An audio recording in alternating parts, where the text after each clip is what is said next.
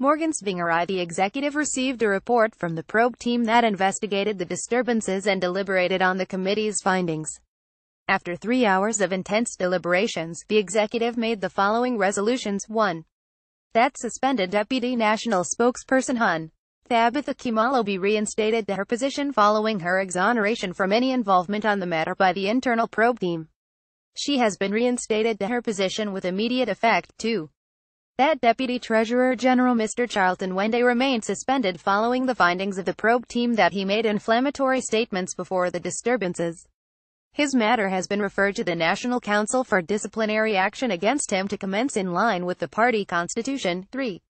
That the National Organizing Secretary Obednego Bebe be suspended forthwith following the probe team's findings that he made statements to the press that put the party into disrepute. His matter has also been duly referred to the National Council for Disciplinary Action to commence in line with the party constitution. 4.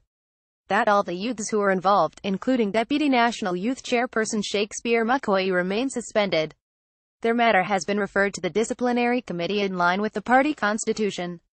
The executive restated the party's aversion to violence and resolved that the party will continue to take stern and decisive action on anyone implicated in violence.